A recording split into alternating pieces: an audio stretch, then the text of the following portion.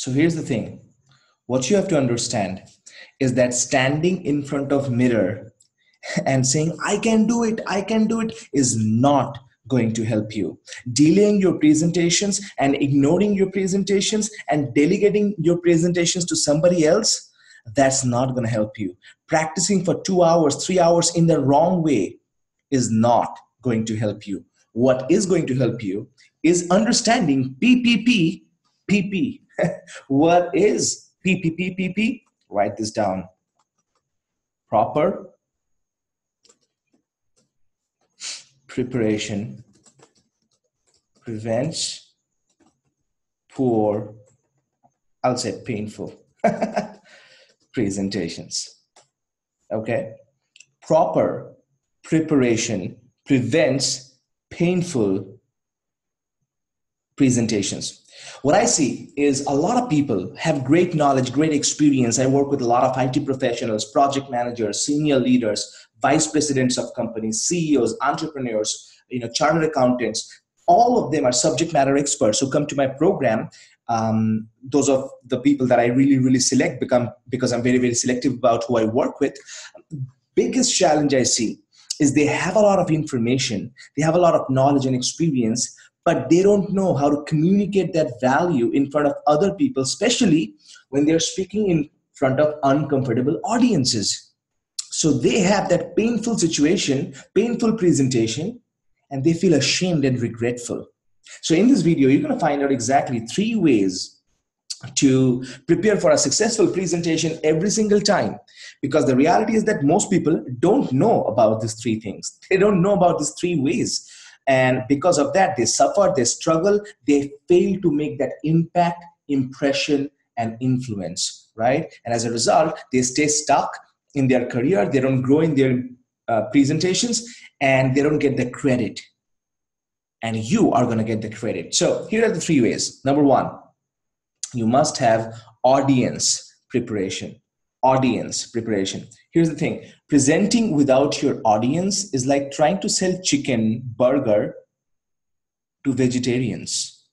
Like an average expert will just bung up points before a presentation. But the confident expert, experts who are confident about their value, their knowledge, their experience, about speaking and about their own charisma, they really take the time to understand the audience before sharing their views, ideas, concepts, or information. So here's the question. Do you know the end result your audience is looking to have from your presentation? Or are you just showing up to just give them information? Do you know your audience's thought process and expectations? Or you're just going there just to vomit information? Are you clear about your audience perception about you?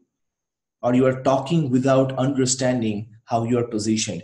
That's very important. Audience preparation. The second is what I call message preparation. Okay, if you're taking notes, write this down. Message preparation. If you read the book 7 Habits of Highly Effective People by Stephen Covey, he says begin with the end in mind. All right, begin with the end in mind. Look, you can give any amount of information. You can make a lot of gestures. You can say a lot of things. You can say a lot of funny things. But at the end of the day, if your message does not get delivered, the presentation fails, right? It's kind of like impressing a lady, taking her to a disco, and then giving her the wrong message. She'll never meet you again. So in the same manner, when you're speaking to an audience, are you giving them the right message? Whatever you have in your mind and heart about expressing yourself, is that being transferred to the audience 100% clearly? Or are you just diluting that message?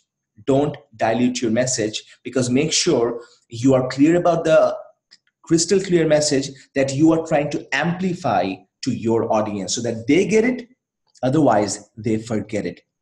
And the third kind of preparation is what I call mindset preparation. Now, it's a huge topic. You're not going to do some mental preparation only. It's all about getting into that high peak state so that confidence is the new normal for you. You don't have to force it. It flows automatically to you. Now, there is a 7-step formula that I take my clients through. But forget about that for now. Make sure you do some mindset preparation. It can be some positive power talk to pump yourself, prep talk kind of thing, or maybe it's like a visualization where you visualize, you close your eyes 10 minutes before a presentation, and you visualize that you're giving a good presentation. I can tell you it boosts your confidence a lot. It can also be a little bit of muscle relaxation, and yes, you do not need somebody else to relax your muscles. You can do it on your own, and I have a specific idea that I share in my program, the Confident Expert Life Experience, but anything that works for you. And once you use this information in the right manner, I can tell you, once you have the right audience preparation, right? Once you have the right message preparation, and once you have the right mindset preparation, amazing things start to happen. And here's why. Because confidence is not born. I want you to write it down. Confidence is not born. Confidence is made. And you can make that confidence for yourself. You can make that confidence for anything that you want to do. So if you are not a confident speaker, it's not your fault. It's just that nobody took the time to show you the right step-by-step formula. And I want to show you that formula. But as you know, my courses and programs are not for everybody. So here's the next step for you. If you have already not taken the Confidence IQ test, I highly recommend you to go to confidenceiq.com. That's confidenceiq.com. Go there and absolutely today, right now, go to confidenceiq.com and take the test to understand where do you stand in your audience preparation, where do you stand in your message preparation, and are you doing the right mindset preparation, and what's your current Confidence IQ score. And once you know that, definitely you'll be getting some tips and tools from me every single morning via email to help you boost your confidence. And one day you are going to be ready. You're going to be ready to apply all this information to improve. And then you need my help. You will want my help because you will want me to mentor you and step by step show you and guide you and make you a confident speaker. That time, whenever you're ready, you can have a talk with one of my team members. But I got to tell you, my programs are not for everybody. It's an invitation only. I do not work with everybody. So make sure you go to confidenceiq.com now, take the test, which is free. It's free to take the test. Get some information about yourself, about your confidence level, and it's going to be amazing for you. I look forward to helping you. My name is Bishal Sarkar, always reminding you that confidence is not born, confidence is made.